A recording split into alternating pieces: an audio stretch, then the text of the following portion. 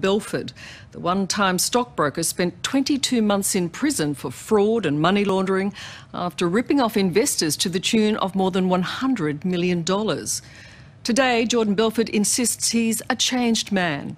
In fact, he's coming to Australia, selling his tale of redemption and the importance of ethics in business at high-price seminars. But the real Wolf of Wall Street may not be all he seems, and authorities in the US want to know what's happening to his newfound fortune. Belfort got out of jail 8 years ago after having ripped off more than 1,500 investors of more than $100 million.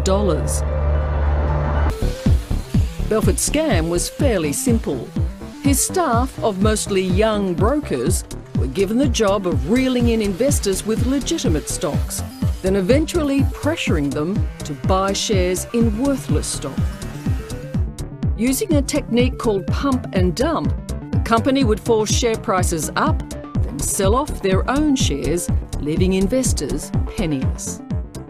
You actually said that you were able to take imbeciles, basically, and turn them into cracking stockbrokers who could make millions. And you gave them a script, which was ultimately to show them how to lie, wasn't it? The idea of having the script wasn't to teach them how to lie, it was teach them not to lie. When I walked into that firm... But it was about teaching them how to manipulate.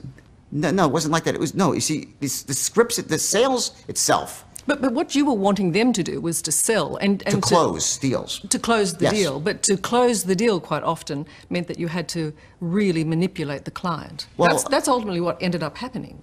Now, remember I said in the beginning it wasn't like that. Ultimately, yes, as the ethics went down the tube, it was never about all for us and screw the client. It was all about we're going to make the clients a ton of money, we're going to make a ton of money, and the firm's going to make a ton. Everyone's going to succeed. But what wasn't one of your mottos, you know, don't hang up until the client either buys or dies? Yes.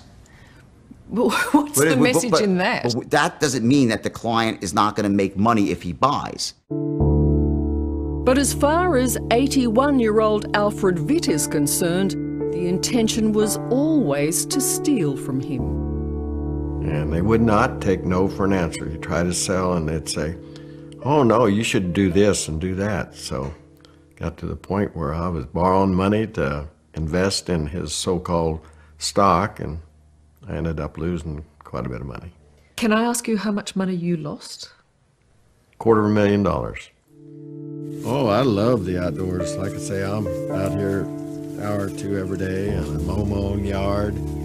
Like Bob Sheeran, Alfred Witt got a call out of the blue and lured into Stratton Oakmont's scam. He was in his early 60s when he lost his money and spent some years after struggling to make ends meet.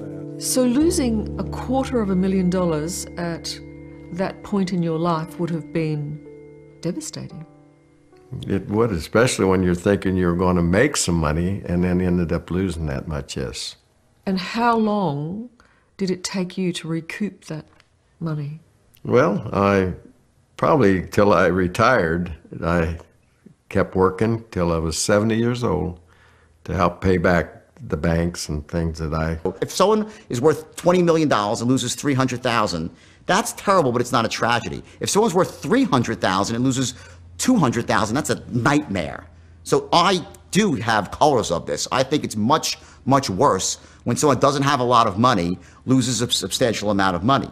Surely it should be, it's all bad. I believe it's all bad. I disagree with you 100%. I think there's degrees of bad. You think there are degrees Absolutely. of bad And they all started really bad. But there's really bad and then horrifically bad, yes. And is it because you feel that they were wealthy and they could afford to lose some money? Certainly so, yeah. What is your one greatest regret? My greatest regret for sure is losing people money. Absolutely. If I could have done, if people say, would you change anything? I said, I just wouldn't lose people money. That 100% of all money he receives from his books and the movie will be given to his victims. This is my pretty flower over here. Those victims, however, are not holding their breath and believe any talk of redemption is somewhat premature. I would caution those people who are accepting his messages, just be careful, know who your messenger is.